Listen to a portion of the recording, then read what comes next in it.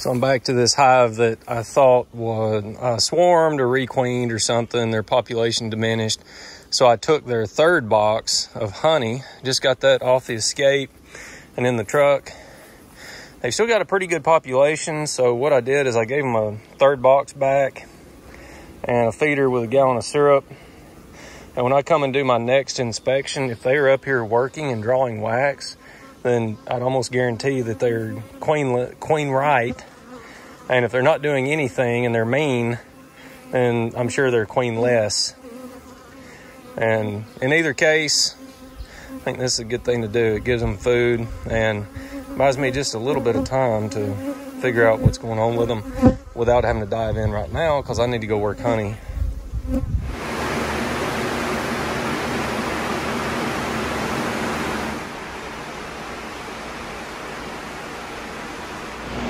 It's Sunday after church. Honey house is holding 25% humidity. It's 90 or 92 degrees in here. I just turned on the air conditioner. And we're going to extract. I'm going to try to get it through all these supers this afternoon and evening. That would be good. That'd be really good. Got a few little things to do first. I'm going to fill up a couple of buckets. The extractors have been draining. Clean the floor. That's a pretty common thing to do in a honey house, I'm afraid. So this entire super was uncapped. I had a double medium that drew that out and filled it on this little flow that we've had recently. And you would think it's too wet to extract, and it may have been, but after 3 days in the drying room, I just checked it and it's running just under 15% moisture. So I really should have extracted this yesterday or even the day before yesterday. I've let the honey get a little too thick. And that's causing me to get blowouts. So thick honey with a honey house, it's a little bit too hot. I let it get up to about 95. I think is causing the comb to be a little weaker. I'm getting more blowouts than normal. I also think that's a problem with my uncapper, and that's something that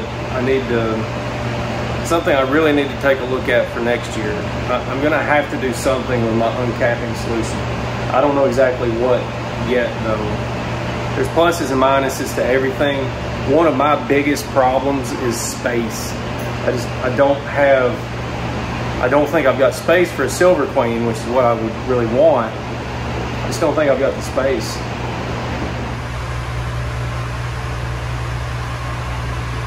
I don't know if the color is showing up, but this is very reddish.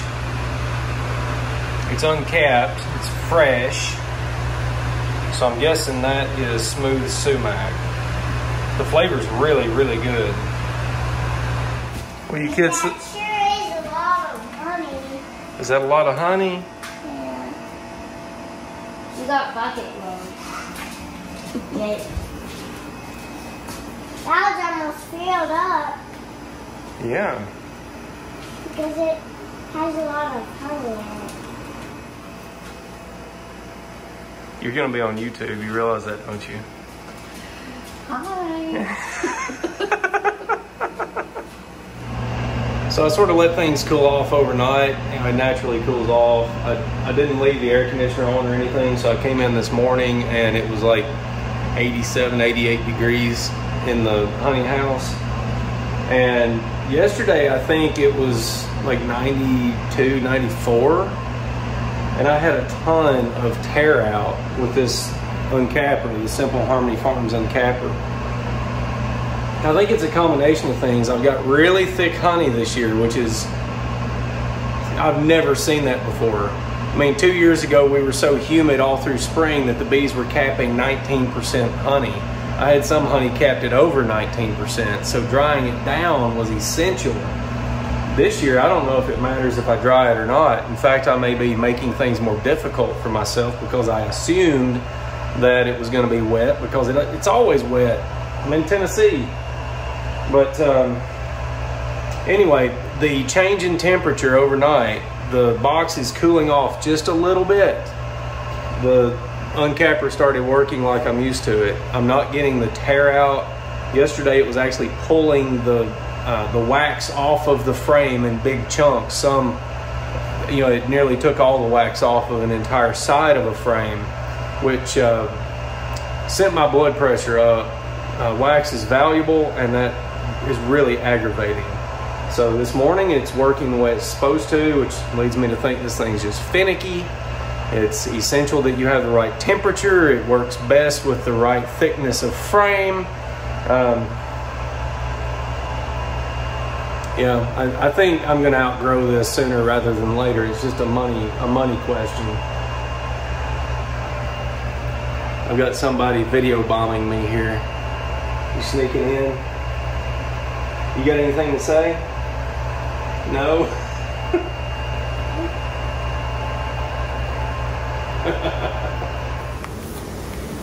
I've been waiting for this all week. I got wet supers put on my strong hives in this yard, which should be a good sourwood yard. I've got a lot of sourwood around here. And they are packing very thin nectar into this wet super.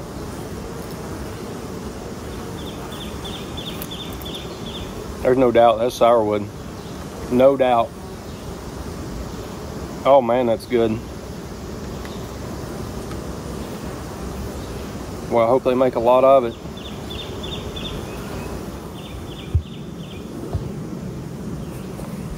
Woo! We need a lot. We've got it, now we just need volume.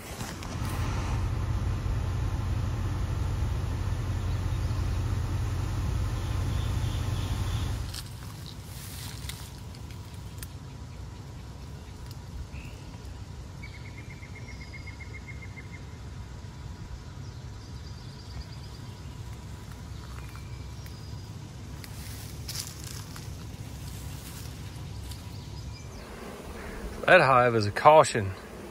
Goodness.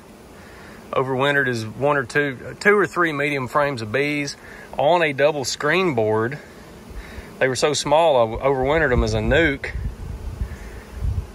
And I equalized into them, boosted them, gave them foragers. I've already harvested one or two supers. No, I haven't harvested any supers off them yet because the queen was up in the top lane. I'm waiting on all this to age out. There's brood in these. But they had a box of foundation here. We're drawing it out. I just put a wet super back on them. That's probably my most productive hive this year, and I just realized I never put them on a regular bottom board. That's ridiculous. Bees falling off the entrance trying to get in. And they've done all that with that little bitty entrance. Well, that is not what I was wanting to find in my honey super. She's got this wet super laid up with eggs. I shook this hive down, put an excluder above the third. I've got 3 supers on here, including this wet super I put on last week. Somehow I either missed this queen or she was a virgin, came back and squeezed through the excluder, got up in my supers. Oh well, at least I know where she is. I'll just go run her in the entrance. So this hive that I thought may be queenless, I put an undrawn super on them with a gallon of syrup last week. Didn't have time to fool with them. They have done nothing in there. They have eaten a little bit of syrup, but they're packing a lot of pollen and some nectar in. So I dove down into the bottom 2 boxes, and they don't have a queen. It's been long enough now, even if it was a virgin, she should be showing signs. They're roaring and unhappy. And I don't have a candy cage. So I'm gonna take this nuke. I'm gonna go in there and find the queen. I wish I had a candy cage. I just put some blue tape over the opening, and I'll stick their queen in that, combine this nuke with that hive, and then I'll have to come back at the end of the week and manually release her. I guess I could let her stay in there for a week, but I'd prefer not to. This will give me a chance to see acceptance, and if they're acting right when I come back, then I'll just manually release her and she'll take that hive over. The foragers for this hive will probably drift to that one, which is fine. It could use a boost. So preserving resources. So this hive is drawing a little bit of foundation. You can see the different colors there. The red, I believe, is probably sumac or maybe something else. And then the more clear, the real very, very light amber nectar coming in is sourwood. There's no doubt about that.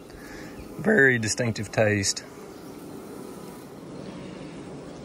This is a wet super I put on here last week. It looks like they are actually starting to draw it out some, so they must be filling at least these center frames. If that is sourwood in there, then they're going to get another super. Just in case. Just in case they'll use it.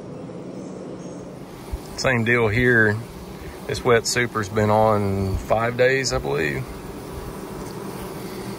As long as I've got wet supers and potential sourwood, I'll keep supering them. Misty, rainy right now.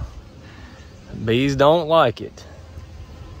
Hives that are normally, nice and peaceful, easy, fun to work, they're coming out ready for war. That's okay though, I don't hold that against them. Just when they're mean to me and they shouldn't be, that they get a red push pin and they get weeded out. I cut them a break on rainy days.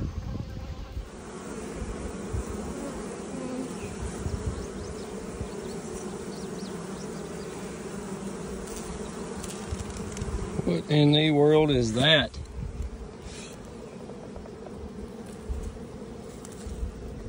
What is that?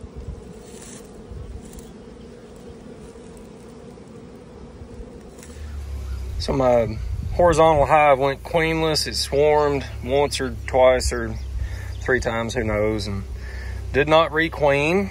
They've got laying worker cells in here. So it's a laying worker hive, which is hard to fix. But I need to fix it because I can't just shake this equipment out and reuse it somewhere else. These are deep frames, and I don't have any other deep frames. I do have a spacer in here, so these are mediums. I've got 10 mediums and then the rest are deeps. So what I did is I took a very small nuke, just 3 frames of bees. There's a queen in here who's caged, and I taped over the candy plug. So the bees, her bees of course will feed her. I'm gonna leave her in here for like 5 or 6 days. I've got to leave for the weekend. I can't come back. So she's gonna be in here like 5 or 6 days before I manually release her. Hopefully that will allow brood pheromone and queen pheromone to travel over. I did put her over here on the edge, so it'll be a little bit slower release. They're not really over here much. We'll see how this works. I don't have a lot of optimism. I think what would increase my odds is if I took every frame out of here, took it 100 yards away, shook it out, forced the bees to fly back, and then put a bigger, stronger nuke in here with a queen and a candy cage. I think that would be the way to fix it. But I don't have all that here today, and it's raining, and the bees are gonna be ill. So we're gonna try this and see if it works. So I'm trying to plan my workout for the next couple of weeks. And boy, it's a little daunting. This is Tuesday, and I've gotten through all of my hives this week. I found out that I've got 2, maybe 3 bee yards that are making sourwood honey right now, and I've got to graft this week in the next few days, hopefully, and I'm going to be needing boxes in the next couple of weeks to transfer nukes out of my mating nukes and into their own nukes. So I've got to get a round of boxes made and wax dipped. I've got to get frames assembled for all those boxes, get foundations put in them. It's a lot to do. And then I've got some, you know, life stuff going on too. Friday, Saturday, Sunday this week, I'm taking my son to a Cub Scout camp. It's in Lebanon, Tennessee, a really nice place. So we're gonna go do that. And then I'll be back to work on Monday, Tuesday, and then we're leaving for Georgia to visit my wife's parents. So I'll be out of the state or incapacitated like Wednesday, Thursday, Friday, Saturday, Sunday, 8 days out of the next 2 weeks.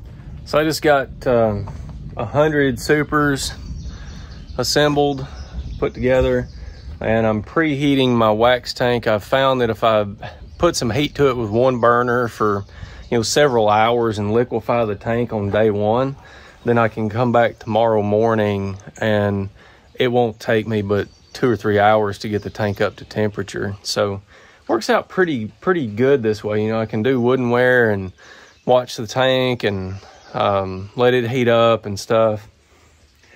I'm tired of assembling boxes and frames. I'm just getting tired of it. I can do the math and it does pay, but these boxes are tight. The notches on them are tight, so I've got to pound those in with a rubber mallet. And some boxes that have just perfect notches, I can assemble 24 an hour. Figure I save $2 or $2.50 a box by assembling myself, and you know, that's $50 an hour. That's pretty easy to justify for me. But with these, I'm assembling like 15 or 18 an hour, and man, there's a lot of other things I could be doing. And you know, I'm willing to work for that. I'm not afraid of work, but I've only got so many hours available, and I get 2 or 3 things that stack up that all have to get done right now. I should be bottling honey today. I've got a bunch of wholesale orders to get out, but I'm going to run out of equipment, so I got to take care of the bees first. It's there's too much to do and not enough of me. So I'm going to have to really think about next year whether I'm going to do unassembled equipment again, or if I'm just going to buy assembled equipment and hit the easy button. You know, I'll still wax dip it myself. I've got the tank and the infrastructure to do that. It makes sense to do it. That doesn't take that much time, but it is a chunk of work when you start talking about hundreds of supers, you know, one man getting those put together. And I don't have a heated shop. I don't have a heated wood shop. So during the winter time, it's not like I can go heat the shop up above, you know, 47 degrees, which is what Titebond needs. There may be 2 or 3 months where we don't get daytime temperatures that allow me to assemble anything. So if I had a heated shop and an employee, it'd be a different story. But with just me and the limitations I've got, I'm leaning towards just doing assembled equipment next year. Finally got around to putting a threaded union on my bottling tank setup. So I've got a 1-inch NPT here, a threaded union, a couple of close nipples, and then an L-type ball valve. In this position, the honey comes out and goes this way to my no-drip valve. if I move the handle over here, it'll come out and go to this fitting, and that will allow me to fill buckets or empty the tank or hook up a hose and run to a bottling machine at some point in the future. And then if the handle's in that position, it shuts the tank off completely. So I disassembled all this when I finished hunting for the past year, cleaned out everything, lubed everything up, put this on.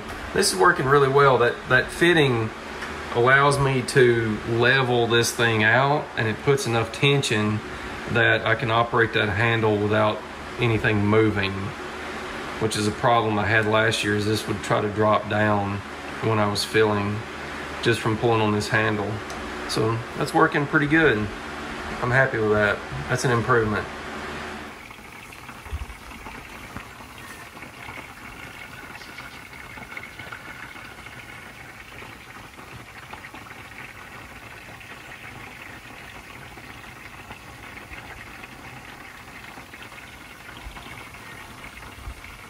So I refilled my wax tank because it was too low, and obviously I put several pounds too much wax in here, or those boxes are too wet. I'm not putting too much wood in. I'm only putting 6 boxes in at a time. It'll hold 10 mediums. So that's not the issue. I think it's got too much wax in it, or I've got a moisture issue in those. I intend to have a solar kiln at some point, and I'll probably start putting boxes in that to make sure they're good and dry so this doesn't happen. But it's okay, I'm gonna recapture the wax. Got the spillway there with bucket lined with parchment paper, so I'll be able to recapture all that.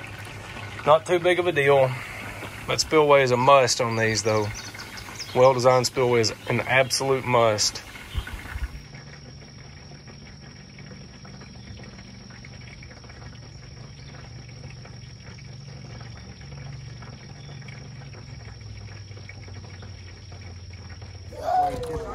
You are gripping the arrow. Alright. You would just want your 3 fingers on the string. That arrow is going to stay on that string. Left and right? No, just up and down. And that's what's causing it to up and down. Good, buddy. Really good. Wow, buddy.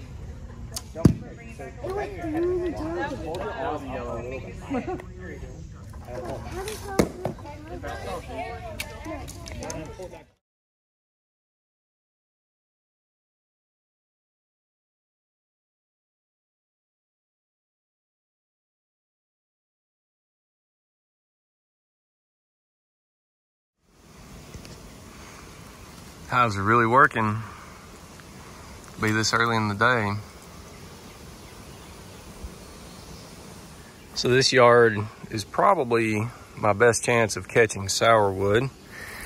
This hive here is actually a swarm that I caught out of one of my production colonies this year, and they drew out almost 4 mediums.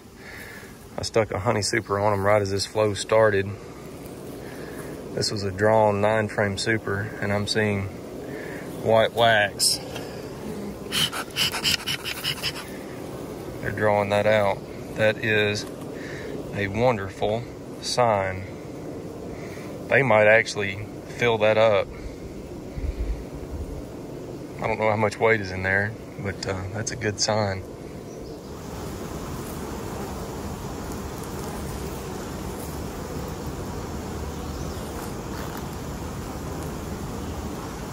That's definitely sourwood. Goodness. Woo, boy, that's good.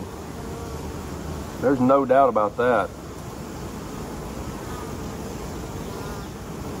I don't think they will fill another one, but I'm going to give them another one. Just in case.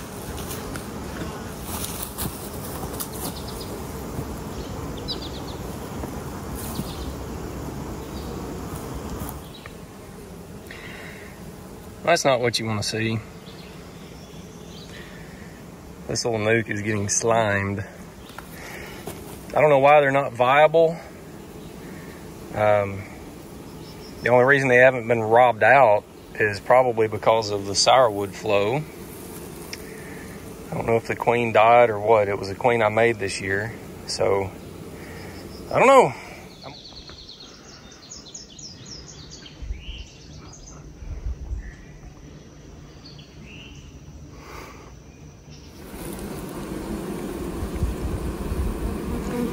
That stuff right there is water white. That is clover honey. White clover. Good flavor. Doesn't have a ton of character, but it's got some. It's good. So there's the hive I want to graft out of. And this is the next strongest hive I've got in this yard, so I'm going to use them as my cell builder. I had one there that was queenless, so I combined them. This one,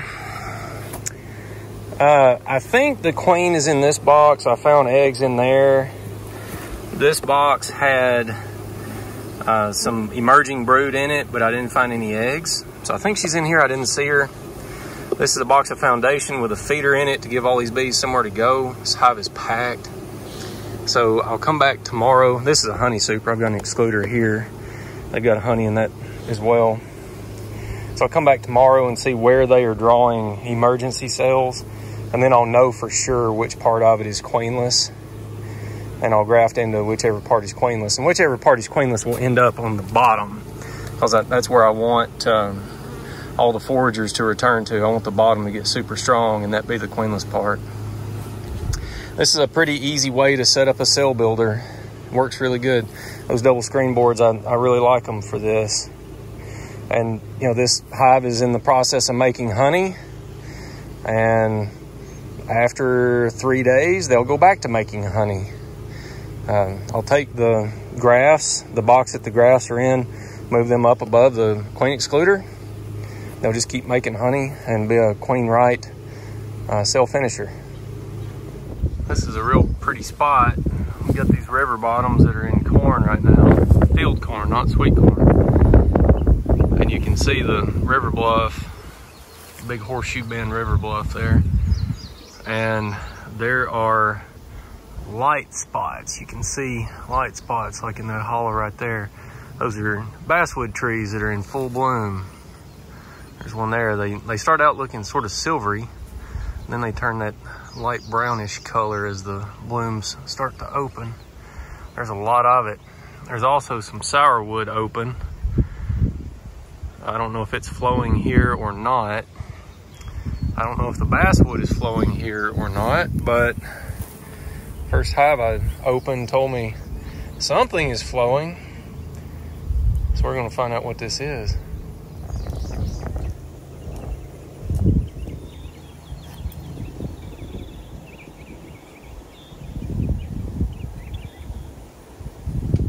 That's basswood. Definitely basswood. Real light color. It's got this nice minty flavor. Very fresh. Yeah, that's good. That's good honey. Try that again.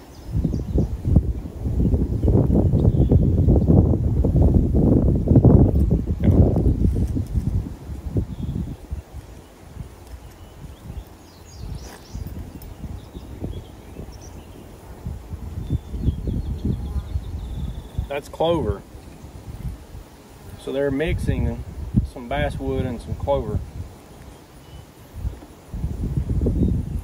Well, that's okay. Both those are good honeys. If they're doing this, I think I'll give them another super. That's a nuke. This is one of Corey Stevens' queens. It's a nuke from this year, so they're fresh. You know, they got a young queen in there. They're looking to grow. They may actually fill it where some of these older queens, they're getting ready for the dearth. They really slow down this time of year. So this queenless hive, I introduced a nuke into them, queen right nuke with a mated queen. I taped over the cap there. Hopefully you can see that. They've chewed that up, but they haven't been able to let her out. It's been 5 days. and they have not pulled any emergency cells. I opened the hive up, they're calm, so I'm just going to direct release her. I think this has been a success.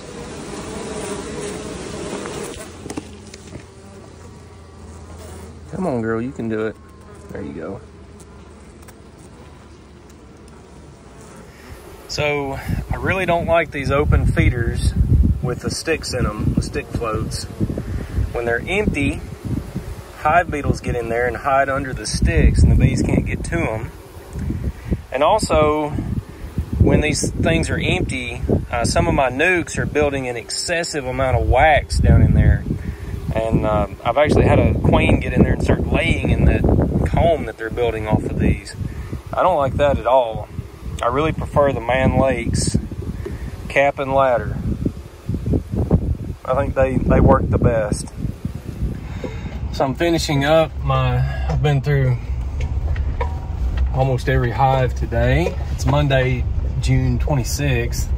Just got back from scout camp with my son last night, and we're both wore out, but I needed to get through my hives today. So got some good, bad, and ugly that I've seen.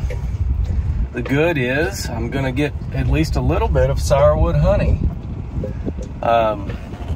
Maybe a few supers, maybe more than that, I don't know. You know, and it's gonna be enough that I think I will actually keep it as a varietal instead of letting it mix. It'll be you know, 2, 3, 4, 5 buckets, something like that.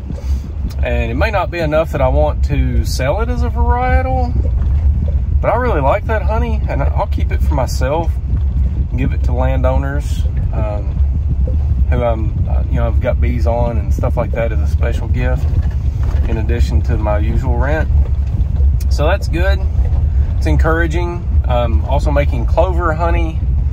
We've got some hives that are making, you know, filling supers of white clover honey.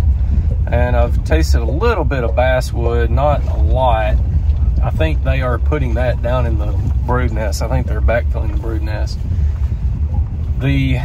So that's the good. The bad, got a lot of, I don't know how to word this, but I've got a lot of hives that are beginning to stagnate. You know, they were big in spring, and they are locally adapted, so they know the dearth is coming, and now they're just backfilling the brood nest. They won't draw fresh wax. They don't want to hoard honey at this point in the season. And then I've got some bees that are doing really good. So, you know, I'm trying to churn through my genetics over the next couple of years and get bees that will be more productive for me. You know, since I'm really looking at this with an economic perspective now. The ugly, man, I think I pulled down 3 queenless hives today that were laying worker. Had one little nuke that, actually 2 little nukes that had, they were getting slimed by hive beetles, and that's just no fun. And then I just went and looked at my mating yard, and when I made these mating nukes up, I pulled in a couple of hives that were feisty but queen right, and I had 1 or 2 that I thought were queenless, but they had not gone laying worker yet, or were close to going laying worker. And I split them up. Like, I'd take a frame out of each hive and mix them. That is supposed to help with queen acceptance.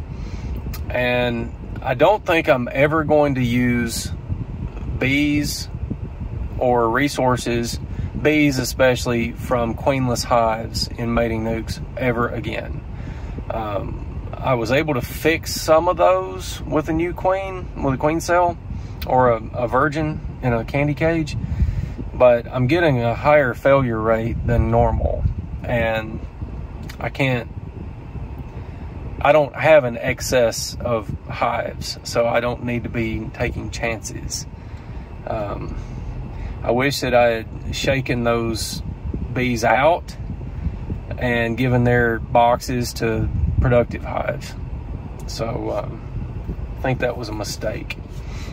And I don't know how many queens I'm going to get out of that last batch. It's not going to be a great success rate, because of my mistakes.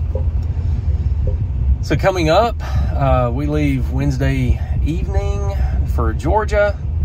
I may go see a friend and mentor of mine while I'm down in Georgia, but I don't think I'm going to take the cameras with me this time. So got some business to tend to down there. I'm looking at some trailers and stuff, and trying to make a business trip out of a mixed family fun kind of thing. And when I get back, I'll have to pull Sourwood supers in immediately and get them extracted and get them put back out for shining sumac, because that's just about to hit. I've got a couple of yards that are near clear cuts, and there's a ton of shining sumac in it, which is also known as dwarf sumac, I think. It's got a few common names. Rus capulina is the Latin name. And I'm gonna try to catch all that I can. I'll have to get through those mating nukes and see what I've got there. I set up a cell builder today. I need to graft tomorrow or Wednesday. And I need to graft tomorrow because I've got to switch them back on Wednesday. I've got to do that a day early. And I'll have to make nukes and all that good stuff when I get back. It's going to be busy. I've got another, and then I'll have to jump on my mite treatments as well right away. And also harboassays, because I'm going to start looking for VSH traits in my bees. So man, that's going to be fun. Lots of fun. I'll have to jump on harboassays and then jump on mite treatments so I can identify resistant colonies before I start treating those colonies. It's winding down though. I see the light at the end of the tunnel now.